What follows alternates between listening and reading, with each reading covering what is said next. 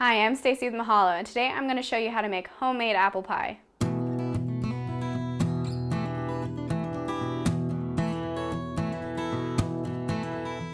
Okay, so to begin with, we are going to add 1 teaspoon of cinnamon, a half a teaspoon of nutmeg, and 1/4 teaspoon of salt.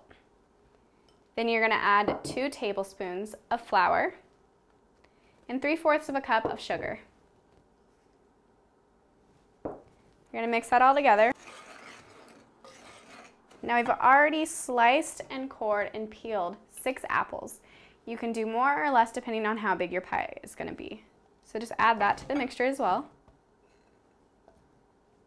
And then mix it all together.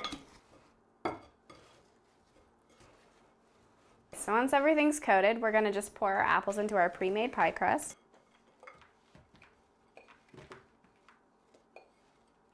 I'm going to put my butter in first and just scatter this all along the pie. Just kind of place it wherever. So now we're ready to add the top. Kind of mound the apples towards the center as well. Okay, so I'm going to fold under the edges and crimp my crust. Now on top of this, we're going to put some milk, and I've also added a teaspoon of cinnamon and a tablespoon of sugar. You are going to take your milk that you've already measured out. This is 2 tablespoons. I'm just going to brush this on top. Add your sugar and cinnamon. You want your oven to be preheated to 425.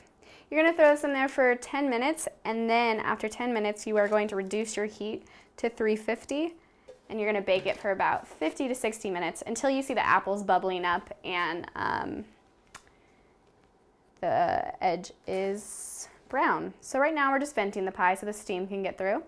I'm just going to cut an X in the middle. You can do whatever design you want.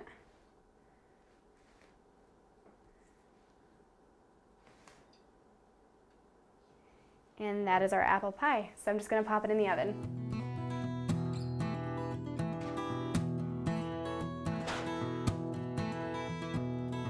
And that's it. That's all there is to it. So if you want to learn more great recipes, click on these links here. And don't forget to subscribe to Mahalo Baking.